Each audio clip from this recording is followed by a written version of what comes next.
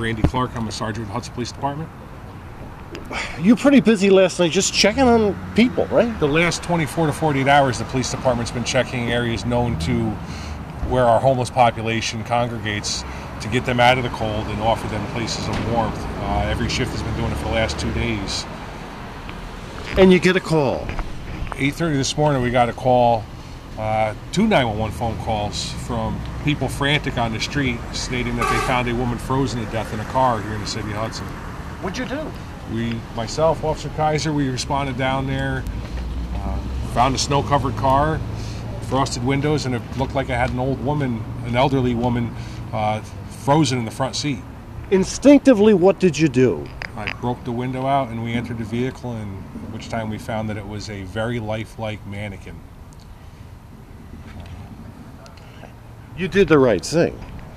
According to my chief, I did. That had to be relief. It was at first, and then it was a little bit of a, we had 3 police officers that were marked and my entire detective division. We had 2 Greenport Rescue ambulances, so it actually was quite a burden on emergency services.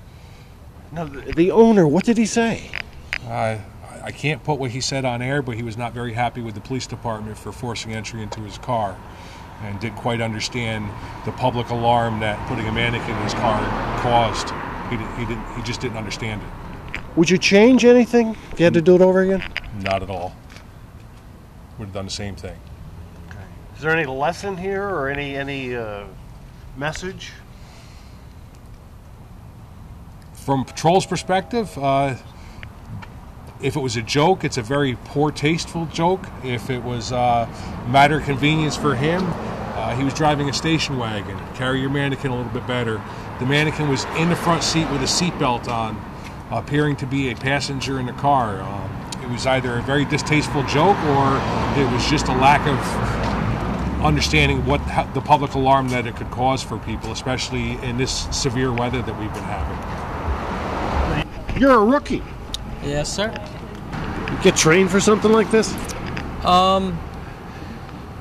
This particular incident, no. This is definitely not something that I was expecting to ever run into.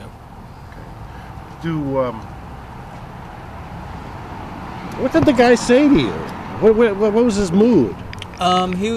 He wasn't very happy. He was very upset that the window in his vehicle was broken to get to the mannequin, which we then at that time thought was a actual person. So he wasn't very happy that destruction happened to his property.